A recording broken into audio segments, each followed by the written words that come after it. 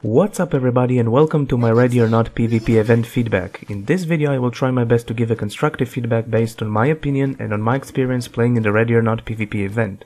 I'm gonna start with the graphics and say that the graphics look pretty good. I mean, sure, there are some flickering floors here and there that can be fixed, but if you look at the textures and lighting, they look pretty fine. Also, what I really like is you can actually see your own shadow and you're not some flying ants holding a gun. You actually have your own body, which is what newer games have these days. When it comes to performance, I have a factory overclocked GTX 970, 8 gigs of RAM and an i5 4690, running it in Full HD. With that I had the game running at about 80 FPS most of the time, while my lowest was approximately 40 FPS, but it still felt kinda smooth. I had few FPS drops here and there, but I'm sure the map was still not optimized for 100% performance. Usually when maps are open like that, then they will have an impact on the performance, unlike in indoor maps that are heavily optimized. Now this map's performance is kinda special. Most of you who play SWAT4 or watch my channel know that SWAT4 is based.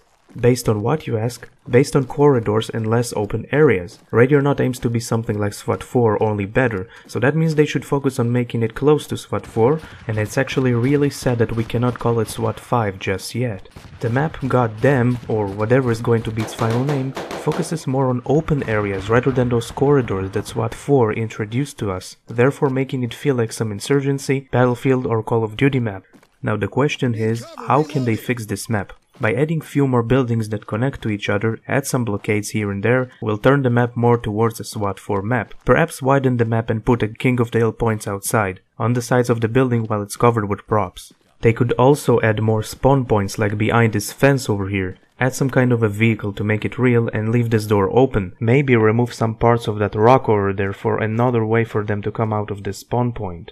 Now, in SWAT4, all PvP maps could fit all game modes into them, and currently I don't see how a VIP or a rapid deployment mode from SWAT4 could fit this level. Now, I have no doubt that the layout will change or they will do something that will fit those mods in. In terms of gameplay, I felt like there was a lot of running and gunning when I was far from the objective, but slow and tactical closer to the objective I was.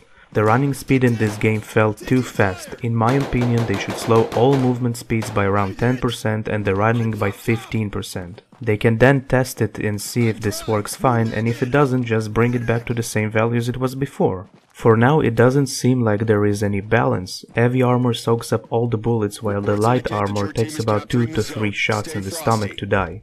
I only tested a small portion of the equipment, but it felt like it was easy to just take less lethal or pepper ball gun and just use it on someone and then arrest. There was almost no reason to do that, but I still prefer to take a normal gun and test the alpha with it. I'll start with the recoil and say that even in semi there was really a lot of recoil. It was hard to control the gun. I personally think that it should be reduced just by a tiny bit, otherwise there would be no reason to use automatic fire at all. There needs to be some balance between realism and fun. Also, the reload animations are way too fast.